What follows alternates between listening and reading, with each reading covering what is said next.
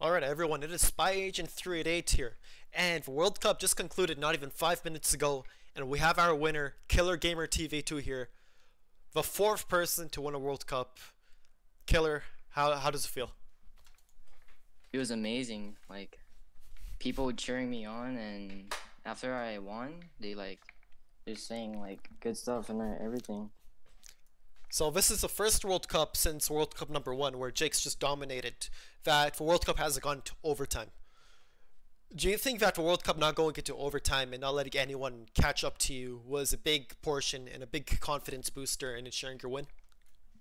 Yeah, I would say when Joseph was tying with me and I was leading by 2, I had no choice but to like win so that he doesn't make it to overtime, because the last 2 World Cup it's been like it went to overtime a lot by Sweet, so but he isn't here, so.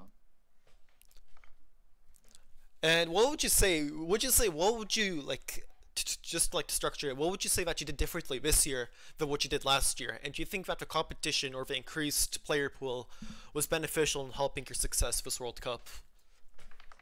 So what I did differently this year was I played in the middle, like circling the big bomb, and the wait, what was the second question? Do you think like more players helped your case in winning? I'll say it did help for more people not going for me, but at the sometimes I got doubled, so I guess it's like a balance. So I don't know. It's tied. I don't know. Is there anyone who surprised you in the World Cup that you didn't expect them to do as well as they did, probably? Oh yeah. Zello and Jake, both of them surprised me. Like I did not expect Zello or Jake to get like at least 2-3 wins. Definitely interesting from Zello, because Zello did not qualify last World Cup in the very small player pool where it was limited. What do you think should be done in future events to ensure that the World Cup is more competitive than it is right now?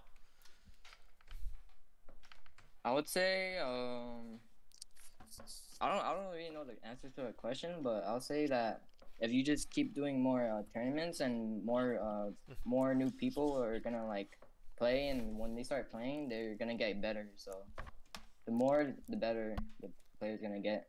For They're sure. evolving. For sure. And obviously there are people who were trashing you for the past couple weeks, saying that your dog, that you're going to get destroyed. Obviously, I think we could assume who, the types of people saying that.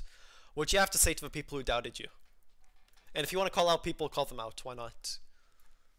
No, it's fine. I won't call them out. But the people who trash me is don't don't say anything if you don't know the answer to it. Alright, and final question. What you have to say to those who aspire to be as good as you? Actually, I have one more after this, but like, what you say to people who aspire to be like you, to try and be at the top? For those who want to be like me, you need to practice every day. Not every day, but practice. Like, you gotta make sure you're ready to like win at anything, and always look on your mistakes that you do. All right, and the final question. Obviously, I know you're close to Sweet. Do you think Sweet would be proud of you? And what does this win mean for the Fair Oaks organization?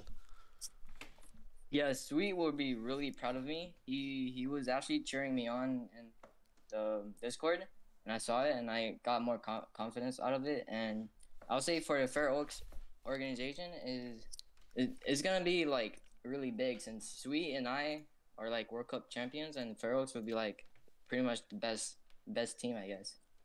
For sure. Thank you, Killer, and congratulations on your win. Thank you.